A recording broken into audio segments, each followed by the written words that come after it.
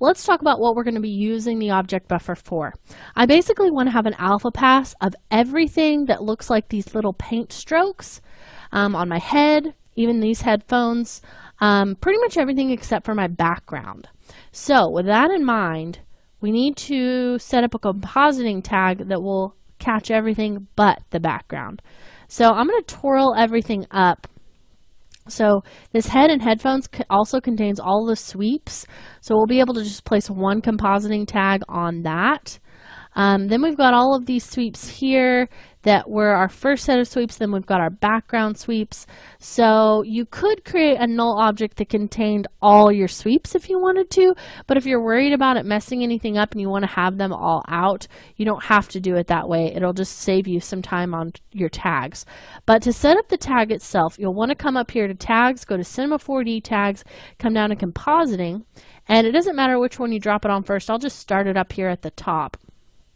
And I'm just going to leave all of these on because I'm not really worried about that part of it. I'm just going to come over here to object buffer and I'm going to enable buffer 1. That's all you have to do. And then you just want to make sure that that tag is also on all of the other things that need to be part of that object buffer. So that need to be part of the alpha channel that will basically involve anything that has color besides the background. So I'm just going to start control dragging to duplicate that down over pretty much anything that has a texture except for that texture there on the sky, and obviously we don't need it on the camera. So just control drag down seems to be pretty fast. And then we only need one for the head and headphones null here because that'll grab everything that's inside of that. Okay, so now that object buffer has been set up through our compositing tag, but we also need to set it up through our render settings. So let's go ahead and just set all of our render settings so we can set off our render. So we'll come up here to render, go to edit render settings, and I'm going to come up here to my output, and I'm going to change this frame range from manual to all frames. So that's going to take me all the way to that 650th frame that we added in there. Okay, then let's come up here to save. We need to tell this where to save to. So I'll go ahead and check on save here, check on save there, and now we can define a file or a place for this to be saved to. So you want to click this little browse button. And we're just here inside of your project files. So let's go into your reference files folder, and we'll create a new folder by right-clicking, go to new folder, and let's call this, we'll just use one folder for all of the passes we'll be creating. So we'll call this watercolor flow. All right, so we'll go into watercolor flow, and we'll just rename that same thing here. And go ahead and save that. And then the format is going to be TIFF with PSD layers, which is great. That's what I want. But I also want a multi-pass because I want to save an object buffer as a separate pass. So I need to check on my multi-pass, and that's going to give me this little option here. So I'm going to save that. And we'll come over here and also define the place that it will save to. And again, let's go into that watercolor flow folder that we just created. And I'm going to name this one the same thing as before because it will also add this layer name as suffix by default. So if that's checked on, it'll do like an underscore AO if it's an ambient occlusion, or in my case, it'll say object or buffer or something like that that shows that it's part of the object buffer for this multipass, and then we've got our regular image up here. Now, right now, the multipass image isn't going to do anything because we haven't told it that the multipass needs to output anything. It just is saying there's going to be a multipass. So if we come over here to the multipass button, we can choose object buffer. And that is already set to group ID 1 by default, which is what we have enabled. Perfect. So let's come back up here to multipass and save and see. Everything still looks good since we added that after the fact, except it's going to save them as PSDs, which are kind of big files. So you can come in here and change this to something else, maybe like a TIFF with PSD layers, which is exactly what we have up here. So that'll work great. Okay, let's take a look at our anti-aliasing. That's set to best, which is what I want. If yours is set to geometry or none, we'll choose best. I don't really mess with these options, so we won't worry about that. So everything looks good, and we've got our output. Again, make sure that's at all frames, so you've got those extra 50 frames that we added. Okay, we'll get out of this, and then let's go to our render queue. So we'll come up here to render, and I usually like to check my render queue to see if there's anything I rendered previously, and then I'll delete it. So we'll open it up.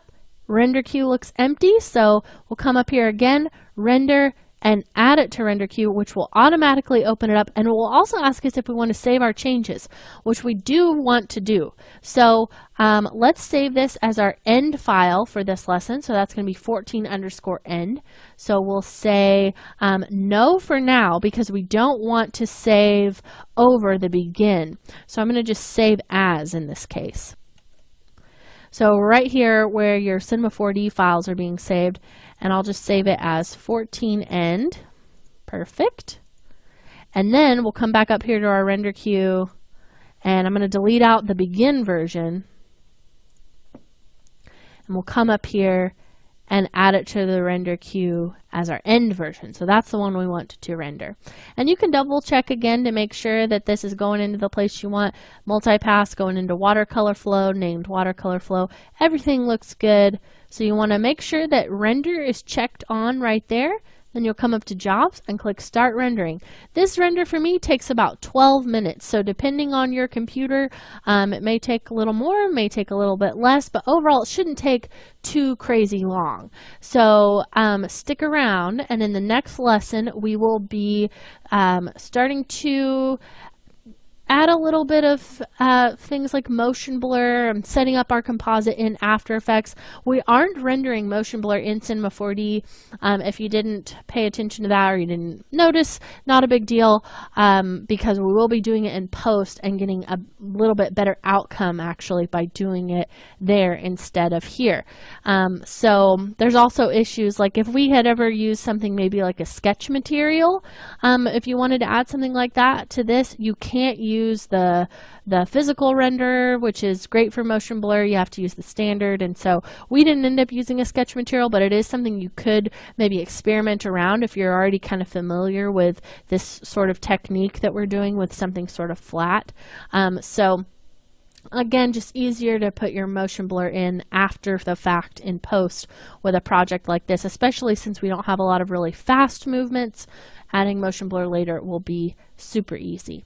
So it's estimating this one's going to take about 10 minutes, which might be even better. It might go up, might go down. So see you in the next lesson, and we'll begin compact files in the After Effects folder. And it's just basically an empty After Effects project. So if you just want to open After Effects at this point, go right ahead. You're not starting any further behind me. Okay, so let's go ahead and bring in our passes that we rendered in our last lesson. So I'm going to right click over here in the project panel, go to Import and choose File. And we're just here inside of your project files folder. You want to go into your reference files folder, and we'll grab that watercolor flow. And the first one we've got there is your object buffer, and then the second one is your watercolor flow. So you can select that first one, go ahead and hit import. You want to make sure that TIFF sequence is checked on. Now it's going to take a second to bring that in. Remember, we were working at 30 frames per second, so when you bring in a sequence, if you have your default settings in After Effects to bring it in at a frame rate other than 30, you'll want to change that. But it's going to default to 30, which is what we were using, so that's fine. Now let's bring in our color, since that's just our object buffer. We'll right click, go to Import, File, and then just come down past that object buffer, choose any one of those watercolor flows, import, and then we'll have our color information. Okay, so let's grab that color information and drag it onto the Create a New Composition button.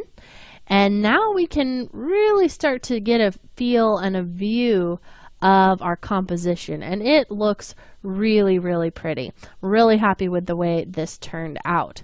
Okay, so let's start talking about what we want to accomplish in After Effects and how we want to change this, because it already looks really quite good just coming straight out of Cinema 4D. But what are some things we can change and make better here in After Effects? Well, we can start to give this some more texture and something that's going to make it feel like you can't just render it out of Cinema 4D with the look that we're going to give it. So I want to bring in some other things from that reference files folder besides just these passes. So we're going to right click and import some files again, but go up a little bit, and we're going to bring in that concrete, the lens flare, and the watercolor. So I just control clicked those three to add them to a selection, and now we'll import those. And now I want you to grab that watercolor JPEG and drop it on top of your color pass. So what you see here is this really beautiful and interesting looking kind of piece of watercolor here. And it's a pretty large picture, so if you just move it up a little bit, you get this really nice texture kind of just on top of everything. So you don't even really need to scale it up for it to cover your whole composition. Now, I want to create sort of a moving, pulsing watercolor effect. So I'm going to create some turbulent noise. So I'm going to do that on top of this on another layer. So we'll come up here and go to Layer, New, and just create a black solid. Okay. And then with this black solid, we're going to add the turbulent noise effect. So let's come up here to Window, grab your Effects and Presets panel, and we'll come over here and type in turbulent. And grab your turbulent noise. Drop that on there. Then you might want to get back out of Effects and Presets just so you've got more room to work with here. And I'm going to change my fractal type from basic to dynamic because I just like the way that this kind of looks a little more watercolored with the lines that you get here. And then what I want to do is, you'll notice if I scrub, there's no movement. So I can key the evolution of this over time. So I'm going to control click that evolution, or excuse me, you don't need to control click it. You can just click the stopwatch there on evolution. Then we'll come all the way to the end of our animation, and I'm going to turn this up to something like maybe a 5. Okay, so you can just type that in if you want. And it's going to automatically key that for you. So now if I scrub forward, you'll see how it just kind of moves and pulses over time. So now, how do we get this to interact with the watercolor? The way I'm going to do it is to grab my switches and modes and come in here, and where it says normal, I'm going to turn it to multiply. So now I've got this really interesting effect where it almost looks like the watercolor itself is moving. So we've got that pretty texture, and then we've also got that turbulent noise. Now, I only want to show this watercolor and the effect we've added to it in the areas that are colored in my project here. So I don't want it to affect the background. Now I can use that piece that we created, that object buffer, to cut that out. So if I pull this open, our object buffer is right here. You'll notice I can bring this down. I'm just going to, for a second, place it on top of the color pass. And we'll turn off those two things we created so you can see it. So it's basically just a black and white image of everything else that we created that had color. So if I come in here to my track matte and I turn that to Luma matte, you'll notice that now I don't have a background, I just have those colored pieces. So because of that, we can use that object buffer to cut out this same idea of cutting out the background, but we'll do it for these two pieces right here. But we can't do it to more than one piece at a time. You'll see how these two are working together to use that object buffer as the Luma mat. I can't just grab that mat and put it on top of both of those and change one track mat. You've got to do a little bit more to get that to work. So I'm going to come in here and we'll change that back, turn that off, turn back on the visibility of the object buffer. And what I want to do is pre-compose the black solid and the watercolor together. So shift select both of those pieces and we'll hit Control Shift C and we'll call this watercolor, and we'll call it watercolor move. Okay, so go ahead and say okay to that. And now we've got that in its own pre-comp. So now that's as if it is one layer. So now if we turn on our object buffer that's on top of that, now that that's in one layer, we can go into it if we want to change anything. Now we can come into our track mat and change that to Luma mat. And what will happen is it will be cut out of that area.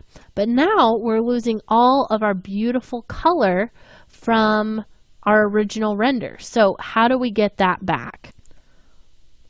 We can simply use a blending mode with it to get those colors back and blend them with our watercolor. So come in here where you see normal on the one that does have its visibility turned on, and we'll change it to overlay.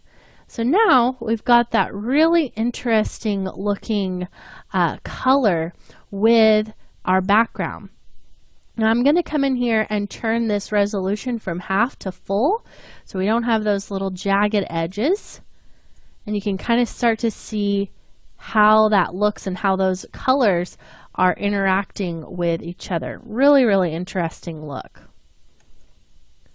Okay, great. So stick around. We're going to have one more lesson where we'll be creating the final look and adding just a couple more things to the overall. I'm going to place it on top of everything else. And I want to change its blending mode again, just like before, to overlay.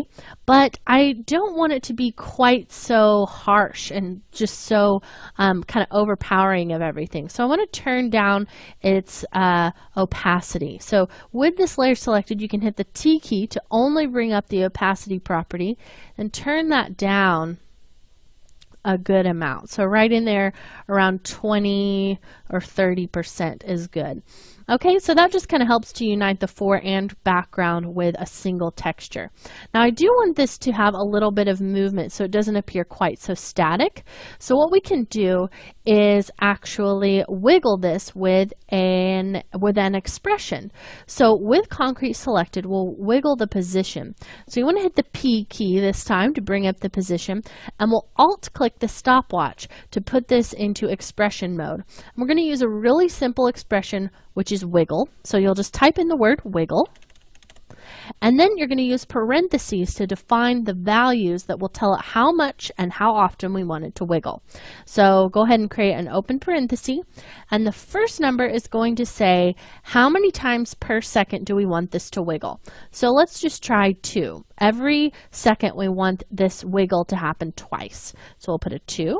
Then I'm going to put a comma to separate the next number. And the next number is going to say how much do you want it to wiggle. So it's going to wiggle 2 times a second, and how far do you want it to go. So this, if you're doing position, it's going to be measured in pixels, or in these values that you see here, which are pixels, because 640 by 360 is right here in the middle. We're working at 1280 by 720, so 640 is right there, 360 is right there. So if you're thinking about this in terms of pixels, 5 pixels is a small amount, but it still is going to go a long way if you see that movement. So let's try something like 5. So we want this to move 5 pixels up or down, side to side, diagonal, any direction it can go in the X and Y axis, and we're going to have it do it 2 times every second. Okay? Once you're happy with that, close your parentheses, and you can just click anywhere to disengage from expression mode. And then I'm going to solo this concrete for a second so you can only see the concrete layer. And then if we scrub it, you can see how it kind of is just jittering around really, really subtly. Okay, so now I'm going to unsolo it, so we're back to where we were before, and I'm going to hit the 0 key on my number pad. So what this is going to do is allow us to kind of just view this in After Effects with the just the values that we've put in so far. You'll be able to see kind of the way that the different pieces are interacting, and you're able to see kind of how those textures move over time with those different parts added. And if you want to maybe change the blending mode of something, you could do that. If you feel like you don't like the way overlay looks for the watercolor, you can change that. There's so many blending modes. If you select a layer that has a blending mode and you want to just kind of quickly scan through, see which blending mode you like the best, select it, hold shift and hit the plus key, and just move through those really quickly. It'll just cycle you through, and you'll be able to see all those different ones kind of all just really fast without having to go in and change it through the drop down mode. So I'm not going to preview the whole thing, but we can just see right there that first part looks really, really awesome. I love the way that looks, and I like this kind of very subtle little texture that's on top of everything, and that it's moving just very, very subtly there. Okay, so now one of the things I want to add is my motion blur. So let's come in here to our window, open back up our effects and presets, and motion blur has been improved greatly since Creative Cloud came out. And there's a new effect called Pixel Motion Blur. So type in Pixel, and Pixel Motion Blur is going to be there at the bottom. And all you have to do is grab it and drop it onto your colors here. So what that's going to do is it's going to add just a little bit of motion blur to that part. And then you also want to add Pixel Motion Blur to your object buffer. So both of the pieces that you have basically gotten your render out of Cinema 4D through, those are the ones you want to add Pixel Motion Blur to. If you only add it to one, it's not going to be cut out properly from the other one, like if you don't add it to the object buffer. Now, at 100%, I can zoom in here. At 200%, you can really start to see that motion blur, and you can also see it in the background as that's added too.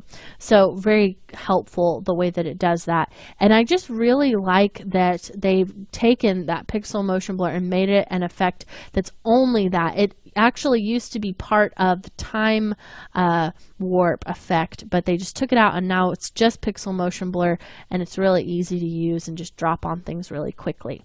Okay, so now we've got some motion blur. Let's also add this lens flare that we have in here. So what's that all about?